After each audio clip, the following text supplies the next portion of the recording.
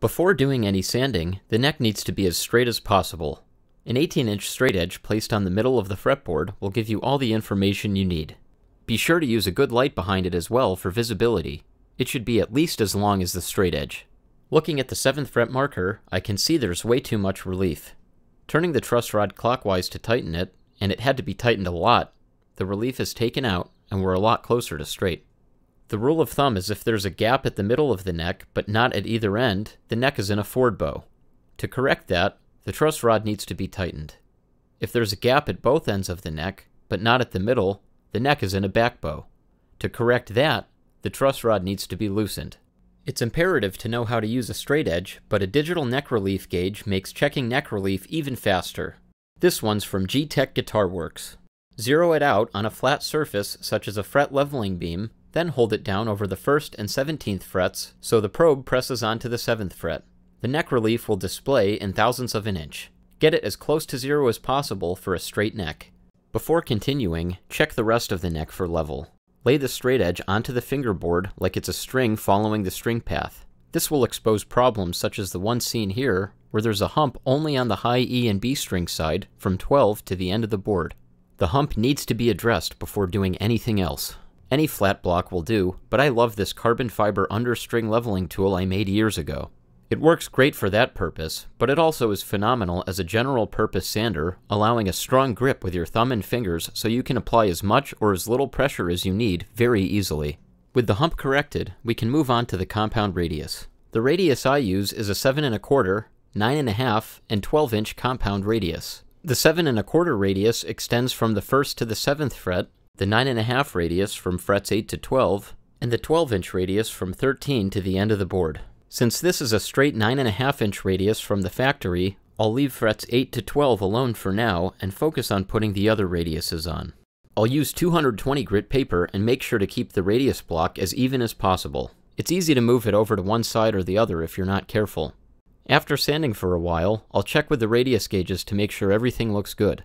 Using the same light I use behind the straight edge, I'll hold the neck up and put the radius gauge on. Good light is critical for accuracy. I can see here, for example, that the 7 1/4 radius is not as dead on as I thought it was, and needs some more work.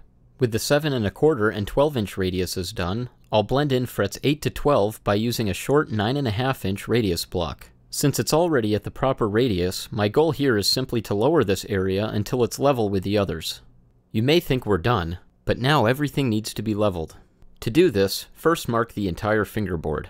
In this case, I'm using a regular pencil as it shows up well on maple. Then use a long sanding beam and follow the string paths.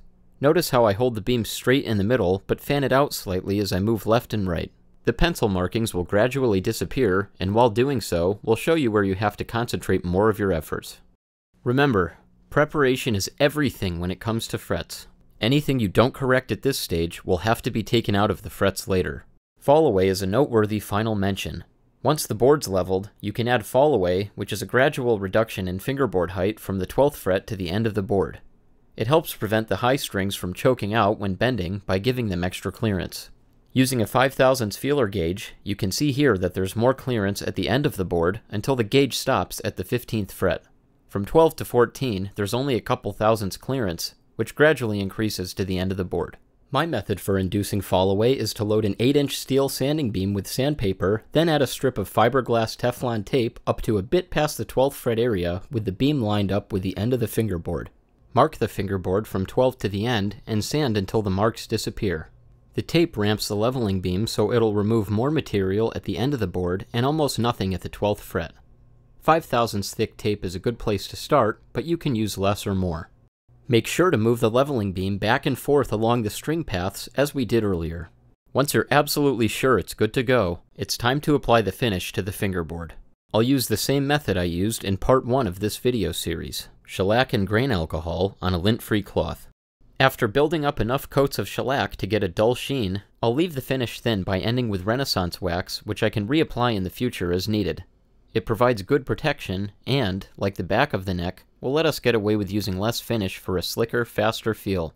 One more advantage of shellac is that it's easy to apply between the frets, so if you change your mind and want a glossier finish later, need to touch it up for a finish repair, or just want to give it a couple more coats after some months or years of wear, it won't take long.